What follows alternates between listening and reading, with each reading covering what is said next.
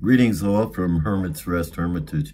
I mentioned in a couple of videos back that I would talk about kind of the real cost of solar. People think, oh gosh, I want to go on solar and I'm not going to have to pay another electric bill.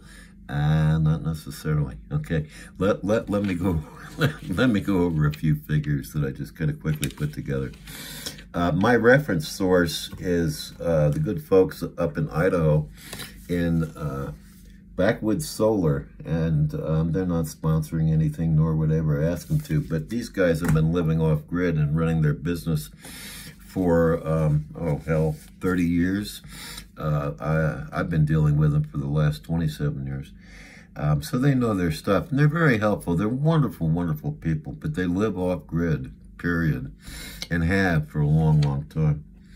So according to those guys, okay, if you wanted a top and a high-end solar system that would be somewhat comparable like they have, say, for running a business or doing something like a normal household on grid to some degree would, that would cost you, let's see, I've got it written down here, that would cost you $64,000, that solar system.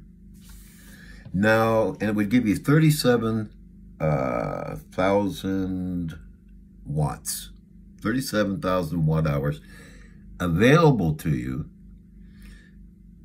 when the sun was shining and you were getting full sun. Now, we're in an area in Arizona where we get 100% sun. There's no fudge factor. It's a blessing. We have 7 hours pretty much of sun, a considerable amount of time during the year. Now, say you're on the grid. The average house, at least when I was building houses 100 years ago, the average house hooked up to the grid has a 200 amp service, is what they call it. And so 200 amps, okay, is 576,000 watts of available power.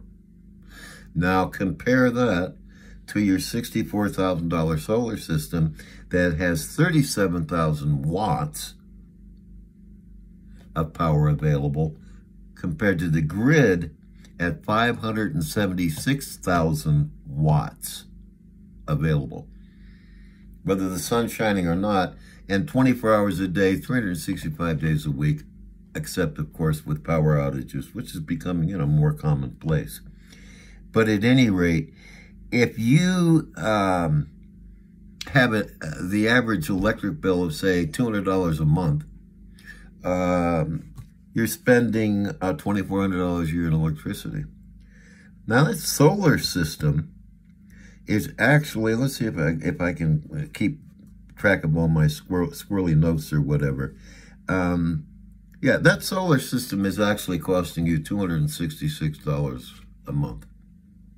If you divide the cost of $64,000 by the average life expectancy of 20 years, that'd be okay for possibly your solar panels, but your charge regulator and definitely your batteries, you're looking at maybe lasting 20 years. But your batteries, for that kind of a system, are going to last about 7 years. Now, what do batteries cost? This is going to shock you. This is where it's gotten really kind of bad. You can spend 30 grand in batteries for that system. And if they last you 8 years, that's $3,750 a year, or $312.50 a month. So, okay, so how many people, if you've got if you're on grid and you've got an electric bill of $300 a month, you're ahead of the game. Now, if you do it the way Lori and I have done it, okay, we have a solar system, generates about 942 watts a day. That's if the sun is shining. And our batteries cost $600. We've got two, and they cost $300 a piece. So that's $85 a year in batteries, which is $7.14 a month. Now, that system would run you about $1,400. Backwoods Solar mentions that you can get a small solar system for a small cabin or an RV for between $1,200 and $4,800. And we generate 942 watts a day, which when we were just living simple and had lights, particularly with the advent of LED lighting, which is the greatest technology, in my opinion, that's come along in a long time.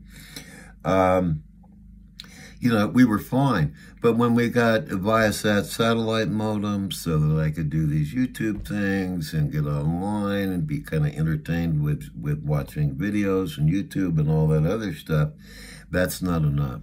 Or even just running my small MacBook Air laptop, which is only 28 watts. I had a gaming computer that I thought I'd use for, you know, to see what the quality was like, and it was about 58, 60 watts an hour, and I wound up, we wound up giving it to our son, you know, who lives in civilization. It was just too much. So we run a generator. Now we're running a generator right now because it's been cloudy all day and rainy, and I wanted to see if the internet modem would come on and possibly, you know, post a few videos. But just bear in mind that when people say, oh, solar is great, it's when I'm free, you know, this kind of thing. Not necessarily. Talk to you later. Bye-bye.